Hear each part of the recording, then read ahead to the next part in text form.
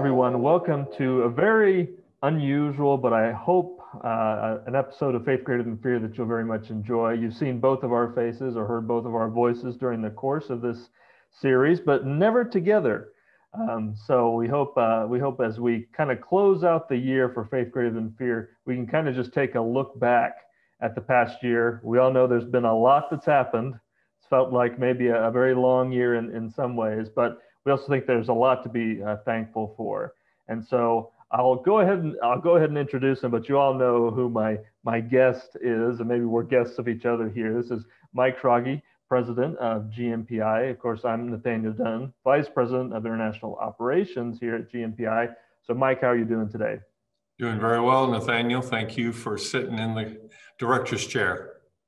Well, happy to do it. You all at home probably will not be surprised to hear that we actually are in the same building here, but we're just keeping with this Zoom tradition. It keeps that good social distance or physical distance, as we've expressed several times during this series. That's important during these days. But we're just going to talk to Mike a little bit about what it's been like hosting this program. I've done a little bit too, but just that experience and look back at some really key things and memorable things over the years. So Mike, what's your experience just been like as host of this program? Well, in a word, Nathaniel, it's been honor. It's been an honor to talk to people that have really good faith in Jesus, in what he's doing. And, we've together journeyed from March when we did this pivot. We didn't know if it'd last a couple of weeks or a couple of months. Here we are at the end of the year and it's still going. And it's just been cool to see, I think 76, 77 episodes that you and I have done together. And so honor would be one, the number of volume of responses everywhere from people in the hundreds to a few, I think hit 1,000 or so. So that's been some of the cool stuff to see God use it. Right. And there's been such a wealth of people to ask. I mean, maybe at some point we thought, well, how could we ever ask 70 people to do this? But I don't think it was actually ended up being that hard. And I can agree with the handful that I helped host. It was an honor, particularly for me, to talk to some people I've known for a long time, to hear about their experience during this pandemic, and really though the wisdom that they're taking away from it. What for you were some of those really memorable interviews, or maybe even some finer points within those interviews that you come away with? Yeah, I made a list. It's because there's so many of them, and I don't know that we'll cover them all here. But, Nathaniel, I guess right from the get-go, it was just a God thing to have had the opportunity to talk to the founder of GNPI, Zaid Nutt. And his was so popular that we actually did it twice, and it's because of the reminder that he sent very, I think, providentially in the early time of the lockdown that said, people, don't fear. My generation, when I was a young man, we've been through this. We've been through all kinds of things, from different kinds of pandemics to world wars.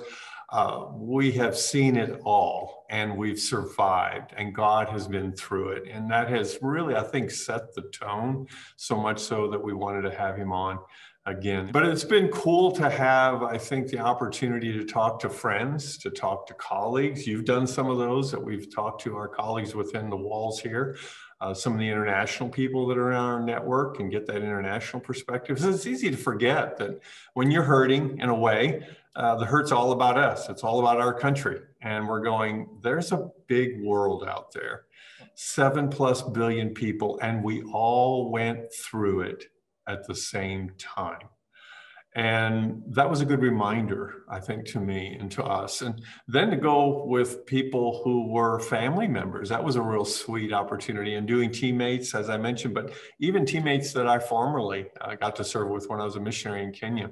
And you as well, through some connections you had. So those are some of the highlights of just the people that I got to talk to. And I think starting it off with what Zaid had emphasized.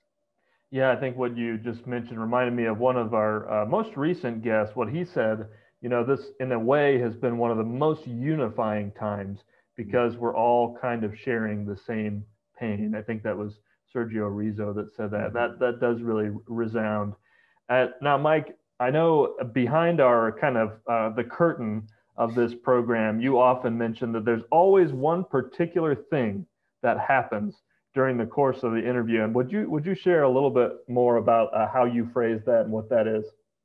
Yeah, I wanted to list all 70 some, right? And we just can't do it for length of the protein program. But some of the profound elements, I think, that hit me, and I just wrote a few, was, there was these insights from young people. I think of Lydia Florence, that brought in those things that she had understood. We had during the cultural elements during the Black Lives Matters issue that was in our country as well, that some people brought up that were really close, that those African-American brothers brought some things to light I didn't know. I don't live in their shoes, I just so appreciated their telling me that. And then there was the time about just God's protection of people in their travels and their business. I know you mentioned Sergio Rizzo, just the picture that we showed that time of his son Josh having that accident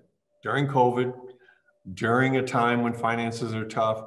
Have your 16-year-old son in what should have been a fatal car accident and see that he was spared, even though the airbags didn't deploy. That was a really, I think, touching moment to visually see it with our audience. And there's just so many others that could have been from the provisions, the protections, the promptings that people said that they felt were going to be important in their lives. And what over and over were two or three things. Nathaniel was one, God is with us in this. Number two, family. It got to be more about the family. And number three was the community. More than ever, particularly during lockdown, is I'm having a new value on my community. Those were things that I think our speakers and our guests shared over and over. Yeah, there were so many that, shared very personal stories.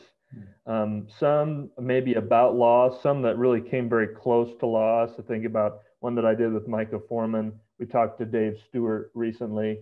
We talked to Ruth Ann Weiss, maybe one of the best interviews of the series, and her journey with her husband and cancer. And I'm touched that all of those people, they didn't have to share those things, but they decided to sit in the chair and let hundreds and sometimes a couple thousand people hear that.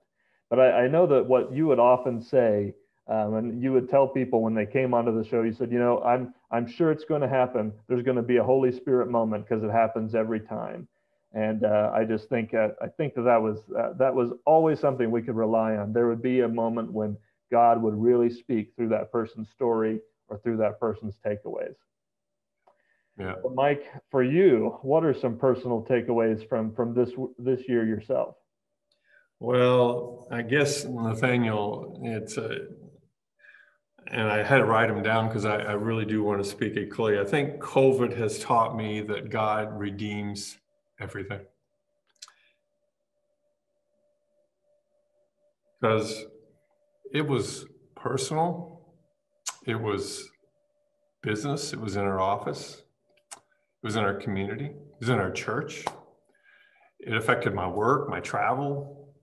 It yet saw that God was redeeming this and making it very, very personal, but very, very helpful. And to me personally, I think that it was a sabbatical.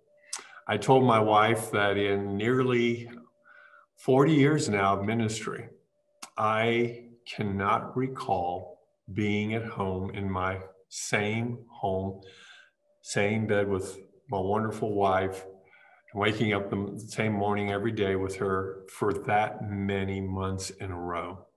When I was in school and college, deputation, raising money for going to the mission field. Then we were on the mission field. It was always on the go. Coming back 17 years ago, it was always on the go to represent the mission of GNPI. And it's a wonderful thing, but it was a wonderful thing to just be home, to go slower, and to have, for me, number one was a sabbatical. Number two was an element of contentment. It's what our host hosting of the program, I think, showed me from these guests that just over and over said, Mike, we just have a contentment. And I would agree with them. So I'd say the sabbatical from travel and pressure. Number 2 was the contentment. And number 3 was we did a kind of a cool thing because we were doing Zoom. I would every week during the lockdown for 3.5 months, and we've picked it up every once in a while since then, was to every Saturday do with all of my siblings. I have 8 other brothers and sisters in my family, and we would every Saturday at 4, we would have a Zoom meeting, and we got to be closer really during COVID than we were ever before, for some years anyway. And the other thing was that on Sunday afternoons, I did it with my 3 children, and they're all married and they're adults. And so I had their spouses on and some of our grandkids, which was always special. And so with technology, it showed that it was really moving from that contentment on into just, there's ways to be creatively strong with your family.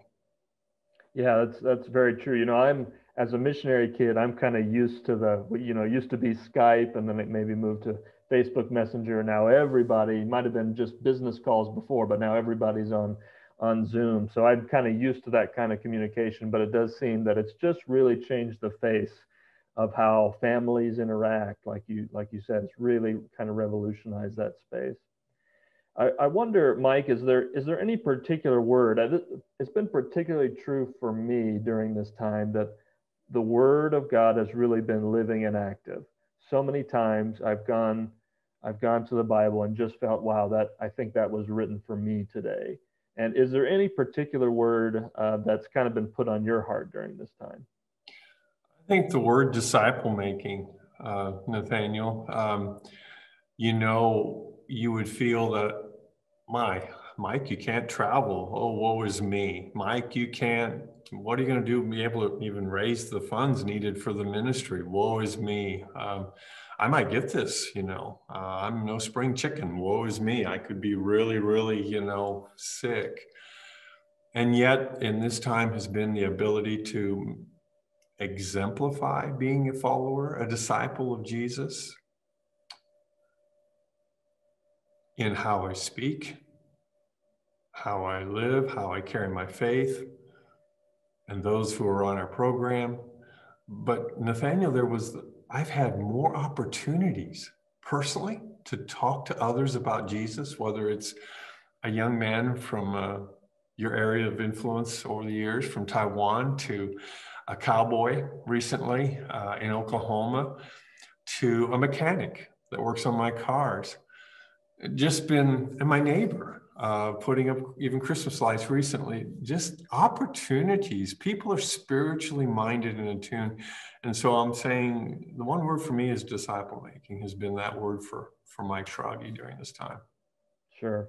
And there were several that we talked to that really dug into that idea of disciple making and how the church is really changing in that way as well through this year of having to be apart, but still very much a body as the church goes.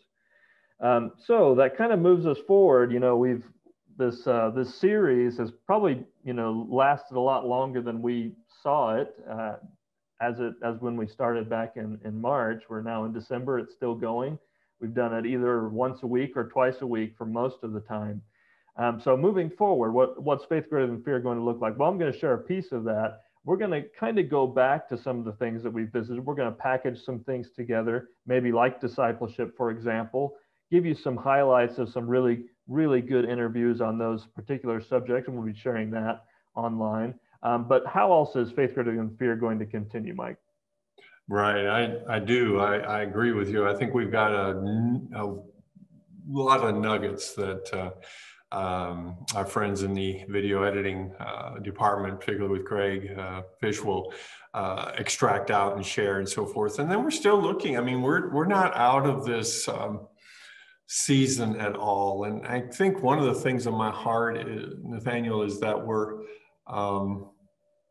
a calendar can change a page, but a global pandemic doesn't read calendars. It's still going to be the same. December 31st says it's going to then be January 1. And I'm hoping but the people are telling us it's going to be this way. As already holidays are bad, and lots of times it's depressing, it's lonely, it's feeling like you're out of the mainstream of the culture you're in, with family missing and so forth. And I think that's even going to get exemplified a little bit more, amplified a bit more, you know. And so I think in the coming months, we're going to have still some guests that will come on and still talk about, yeah, we're starting vaccinations, but, you know, we just have come through a season where in our country, 280,000 lives have been lost. Those are 280,000 families that didn't have a loved one around that table at Thanksgiving, or around that table at Christmas, or New Year's celebration ushering in. So there's a lot of hurt. There's still a need for faith still being greater than our fears as we go into 2021. So I look forward to you and I having some opportunities to talk to some other hosts some other guests that we'll host that are going to have some good words to share. Yeah, so everybody, please look forward to more of those interviews to come. We think we're going to do that about monthly. I know that there's a lot more people out there we can still talk to. So please pay attention to our Facebook page, our YouTube page. We've got the podcast you can still listen to, and check out the blog too that goes along with all the episodes on our website as well. And you might see I'm wearing red if you're watching this, and Mike there's wearing green. So hey, we're in Christmas colors. We didn't plan it, but here we are. We did talk about singing a song, but I don't think we're going to go there. But I just wanted to say, you know, faith greater than fear. Do not fear. Just going back to that refrain, and as I thought of that, it's really something you see throughout the Christmas story as well. I think spoken to Mary, spoken to Joseph, spoken to the shepherds. Fear not. Do not be afraid. It's a simple message, but we just want to bring it to you. We started this series as maybe a timely thing for the pandemic, for the lockdown, but having faith greater than fear and perfect love that casts out all fear, that really is a timeless thing. Not only timely, but timeless. So we want to wish you a very Merry Christmas from GNPI. Thank you so much for joining us. Mike, would you like to offer any last greetings before we finish up for today? Well, I just want to close with the scripture that said, Nathaniel, that it's the most Googled verse that we are told this year, and it's from Isaiah 41:10 that says, to your point, exactly, don't be afraid, for I am with you. Don't be discouraged, for I am your God. I will strengthen you, I will help you, and I will uphold you with my victorious right hand. So blessings to all of you. Nathaniel, thank you for being a team player with me in this. It's been an honor. And of course, our great editor behind the scenes, Greg Fish, did a fabulous job as well in all of these. So thank you. Thanks, Mike. It's been great to go through this with you. And we'll see you all next year, 2021, for more faith greater than fear. Have a very Merry Christmas. Bye-bye.